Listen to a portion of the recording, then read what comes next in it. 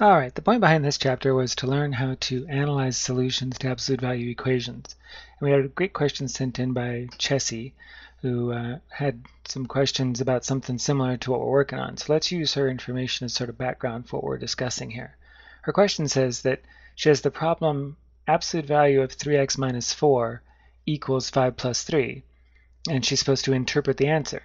She thinks that maybe she can solve it, but she doesn't have any idea what she's supposed to do to interpret it. So first of all, let's take the information and let's solve it for ourselves and see what we come up with, and then see what we think we have for interpretation of the answer. So we have 3x minus 4 equals 5 plus 3. So first thing I'm going to do right away is just go ahead and combine those two numbers on the right, because that's a pretty simple simplification there, and it'll make things just a little easier to write down. So we have 3x minus 4, the absolute value of 3x minus 4 equals 8. Now the trick to absolute values is that anything inside the absolute value symbols could be positive or negative, and they'd end up coming out the same way.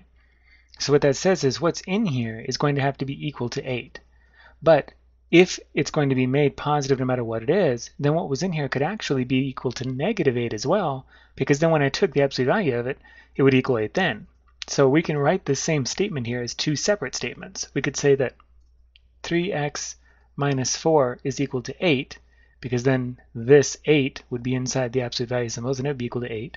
Or 3x minus 4 is equal to negative 8, because if this was equal to negative 8 and we put it inside the absolute value symbols, it'd still come out to be positive 8.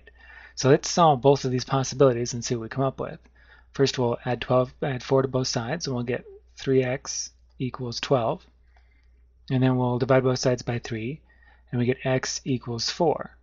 So one possible answer is that x equals 4. So on the number line, that would look like a spot or a dot right here, right?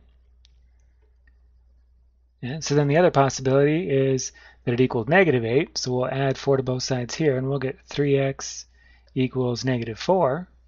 Divide both sides by 3, and we get x equals negative 4/3. So now we're back. We had 0.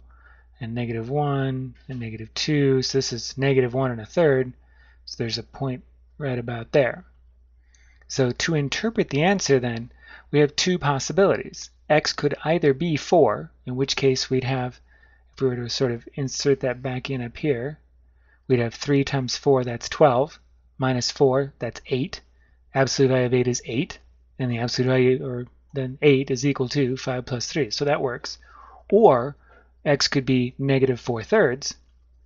If we put negative 4/3 in up here, 3 times negative 4/3 is negative 4. Negative 4 minus 4 is negative 8. And the absolute value of negative 8 is 8, which is equal to 5 plus 3. So to interpret our answer, these two possibilities would both work. Either of these values are accurate for the answer for what x could be.